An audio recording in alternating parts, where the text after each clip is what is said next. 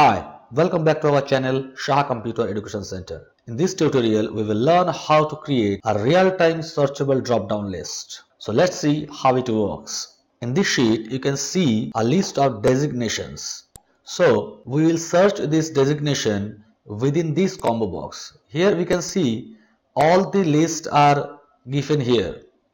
So if we want to search here in real time like Google or any other websites, so type here like this way ADM, you can see it is automatically shortening the list. So INTRA like this, you can administration, you can short this like this way, and then if you type CHIEF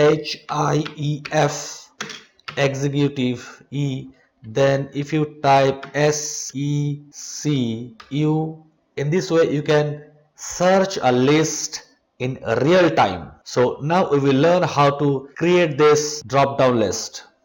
In this sheet we have different designation names. Now we will create a searchable drop down list with the help of this list. So first we will try to search any text within this range. So first in this cell type here any value, suppose MA. We'll search MA within this text. So here I will use equal to search find text this one, that is cell D2, and press F4 to lock it, comma within text is this range, then bracket close, enter. So we got error value because in this range we do not have MA. If we now drag, we can see in this range we have MA in 7th position, in this MA in 6th position. In this way, if a cell range contain this value, then it will return a number that is the position of this text in the text string. So I will drag till the end, then we will get all the numbers if the text string has that value. So to convert this error value to false and this numbers to true, we can use isNumber function. So isNumber, bracket close, enter. We got false because this is error value. So this is also error value, and these two are numbers, so it will give true. In this way, all the error value will return false and all the numbers will return true.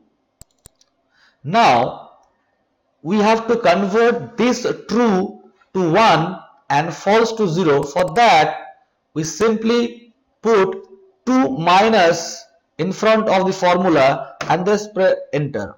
So false became 0. Then I drag the formula, so we can see all the true value returns 1 and all the false value returns 0. Now we will count all the numbers with 1 and get the serial number. So here equal to, if this cell is equal to 1, then count if, bracket open, this cell colon this cell, and first D3 will be locked and then bracket close. It is our value if true and value if false 0. Bracket close, enter. Sorry, here is count if. So here will be a criteria comma 1. Our criteria is 1. If we have 1, then we will count, otherwise not. Then enter. We got 0 because here is no 1.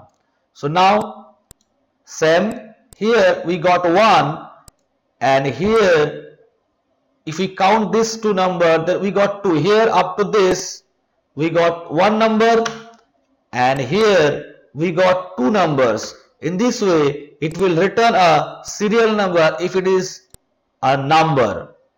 So we drag until end and got all the serials. It is up to 63.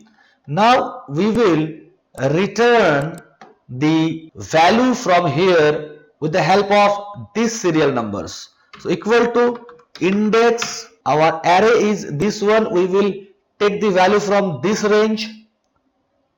So select all the designations, then we have to log this range. So press F4, comma, row number. row number will be dynamic, so we have to use match function. Lookup value will be rows bracket open, so this cell colon this cell, that means E3 colon E3, and first E3 will be locked, then bracket close, our array will be comma, our array will be this range because this range contains the serial number, comma, exact match 0, bracket close for match, bracket close for index, then press enter. Here we got assistant manager. You can see here we have assistant manager, these two are 0 and this one is assistant manager, we got assistant manager. Now drag till the end and we got all the designations containing, sorry, here is an error, that means this range should be fixed, so press F4 and then press enter and now drag it, now it's okay. Now you've got all the designations and here are some error values. To remove these error values we have to use if error formula. So if error, go to the end, comma, double quotation, bracket close, enter, then we remove the error values. So now with the help of these values we will create a range. So now go to formula, name manager, new, here I will type designation and here I will create a dynamic range, so use offset bracket open, this is our first reference, comma, we will not go down, so 0, will not go to the right, so 0, and then height will be our count, if we count this text, so here we will put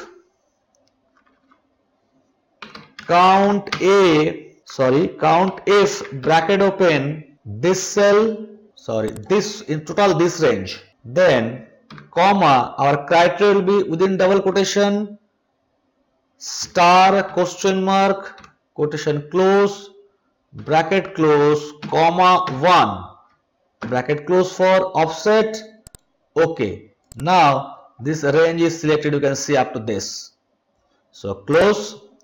Now we will create a combo box, so go to developer, keep it in design mode, go to insert and select this one, this is combo box ActiveX control, so select this and draw a combo box.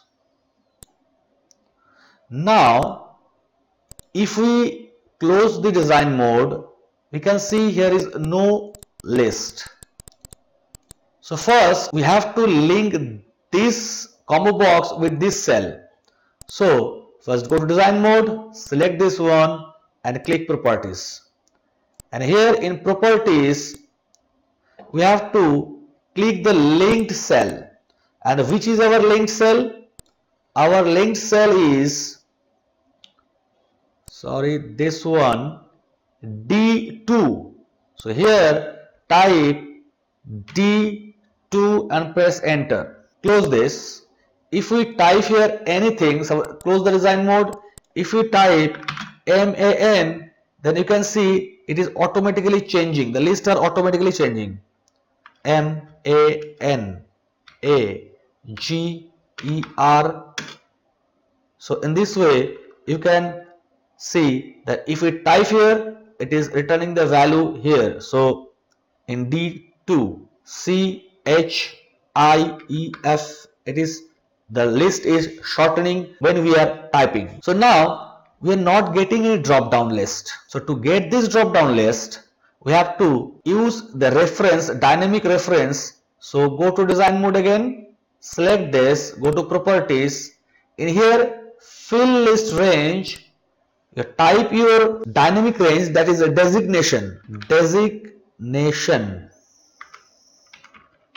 enter.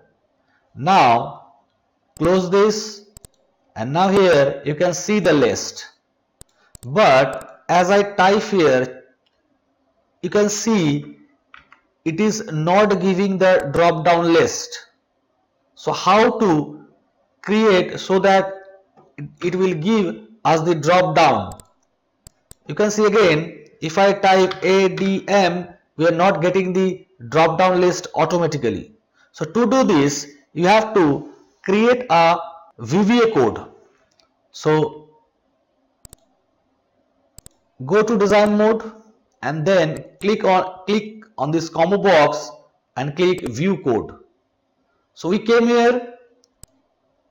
So here we will select the combo box 1 and here we will type a simple code. Combo box 1 dot drop down.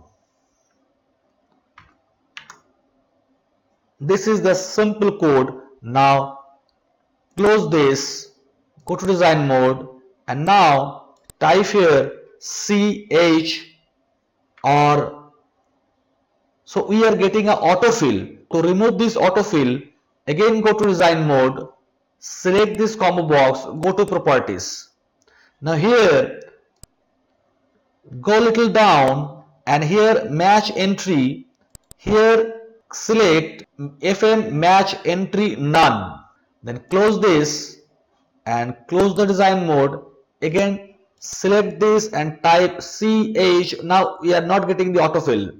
IEF I. In this way our drop down list is shortening in real time. So this drop down is called a real time searchable drop down list. I hope you understand this tutorial very well. If you have any problem regarding this tutorial, you can write me in comment section. I will reply you. In the next tutorial, we will learn how to create searchable dependent drop down list. So if you like our today's video, then please hit the like button, and if you want to watch our next video, there is multiple searchable dependent drop down list, subscribe our channel to get the notification, and thanks for watching till the end. See you soon in the next tutorial.